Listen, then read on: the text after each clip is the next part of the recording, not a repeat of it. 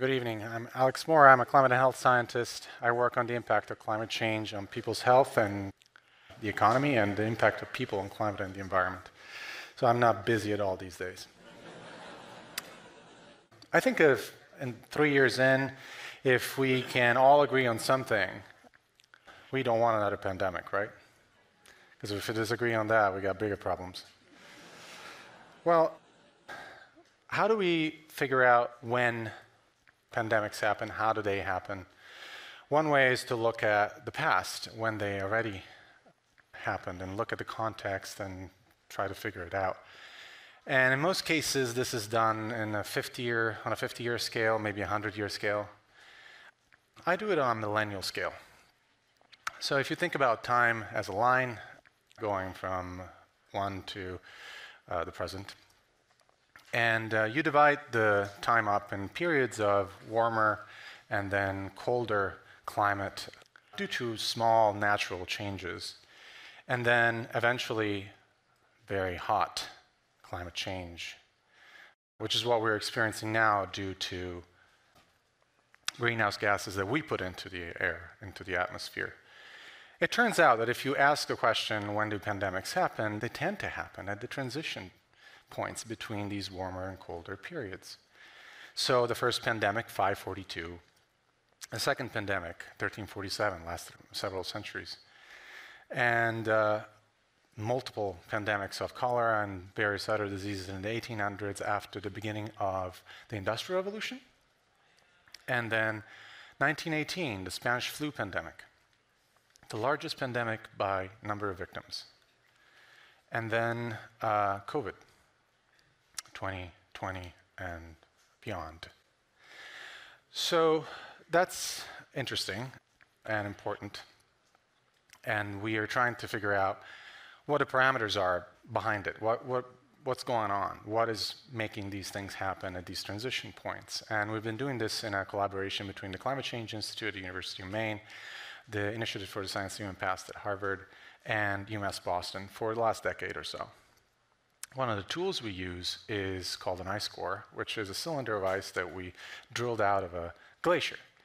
And if you want to think of it as a time capsule, you can, because that's exactly what it is.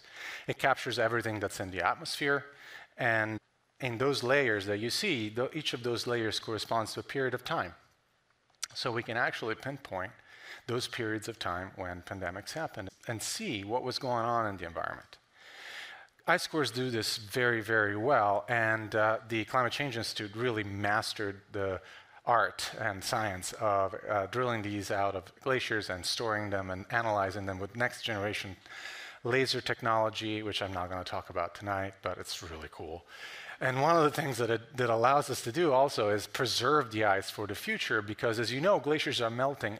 And as they're melting, we're losing a record of climate change because of climate change. And the Climate Change Institute is the only place where we can do this. We can actually preserve the ice forever, even when glaciers are gone. So ice cores capture everything that's in the atmosphere. They capture natural things like oceans evaporating or a volcanic eruption, but they also capture our pollution, and they capture greenhouse gases and temperatures. In fact, one of the things that we found out was that during pandemics, pollution drops. And we did this 5 years before it actually happened during COVID. I don't know if you remember that, but in March 2020, headlines all over the world, pollution's dropping everywhere, because guess what? We stopped doing all the excess things like commuting that people do to pollute the air and that are killing the planet. We actually found that out 5 years earlier. We predicted the future by looking at the past. That during the second pandemic, for 5 years, we had the cleanest air in the last 2,000 years. But I wanted to look at a more recent pandemic, the largest pandemic by number of victims, the Spanish flu, which happened right at the end of World War I, 1918. 3 waves, the second wave in the fall, or autumn, as they say in Europe, of 1918. So the first thing I did was I looked at what the climate was doing at that time, and we have data pulled from all over the world, from all sorts of science centers from all over the world, in a tool called Climate Reanalyzer, also the Climate Change Institute. It's free for everybody to use.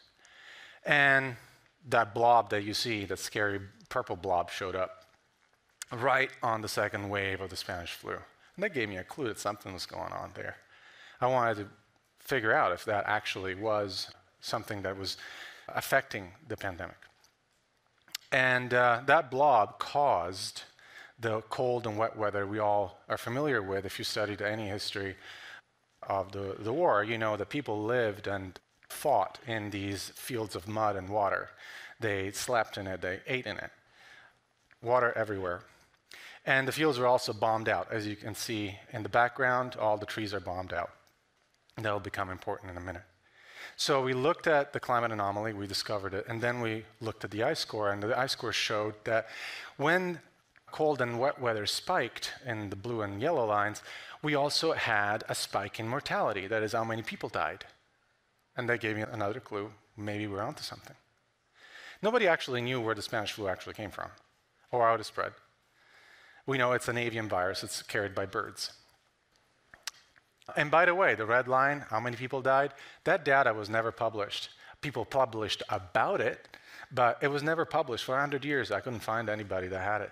So I had to go in 13 different countries, get the records, translate them, add them up. Yeah, that was pretty gruesome work. But I wasn't satisfied with 3 records telling me the story, because reality is complex, and complex problems need complex solutions. And so I found another data set, also a very high resolution. All of this is big data. Week by week, day by day, in fact, rain for the entire period. And then I plotted the victims on top of it. And in the fall of 1918, during the second wave of the Spanish flu, both rain and victims spiked at the same time, the same way, exactly the same week. Well, that gave us a 4th clue that we were in fact onto something. You can see how many data sets, how many records we're looking at. It's a lot.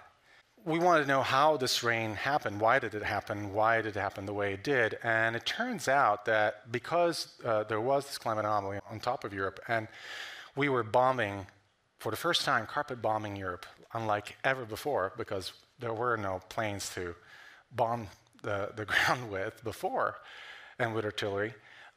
We caused all that soil that you see in the pockmarks still today, all that soil to go up in the air in the aerosol. And we saw that in the ice core too. And it turns out that particles of dust work like magnets with cloud droplets and make it rain. That's how artificial rain is actually created.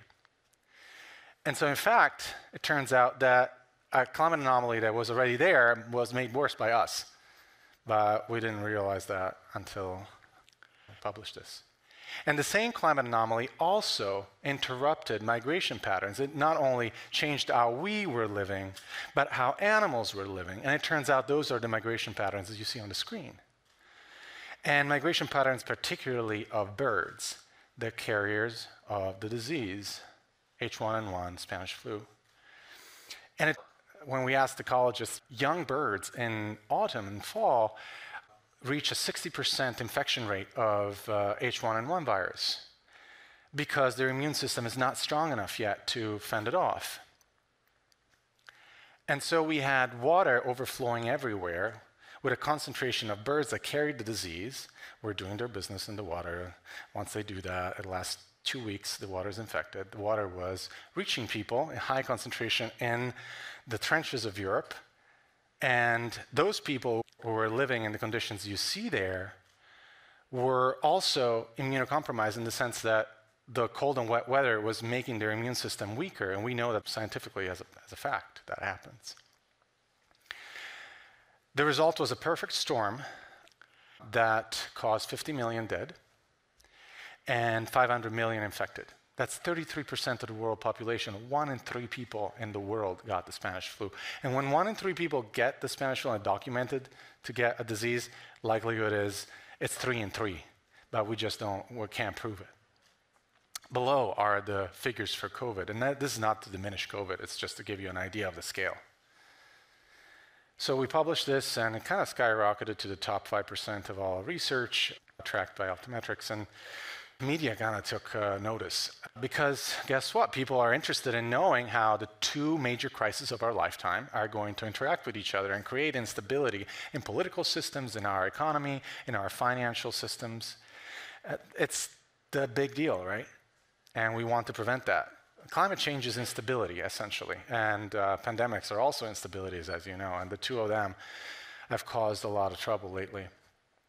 So how does climate affect things? Well, it changes migration patterns, migrations that are happening all around us, just like in the case I just showed you. And each of those migrations, each of those animals and people that migrate because of climate change, because of the changes in the availability of water and food, is carrying their own diseases. And so as they carry their own diseases, they change the disease environment around us, the diseases we are exposed to. In fact, it turns out for the last 2,000 years, we've changed the disease environment and created epidemics by deforestation, removing habitat for animals, reduction of wildlife habitat in general, animal domestication, reducing the gap between us and animals. Diseases from animals can infect us. It's called zoonosis. It happens all the time. Wildlife trade. We not only take the animals from the wild, but we also eat them sometimes with all their diseases.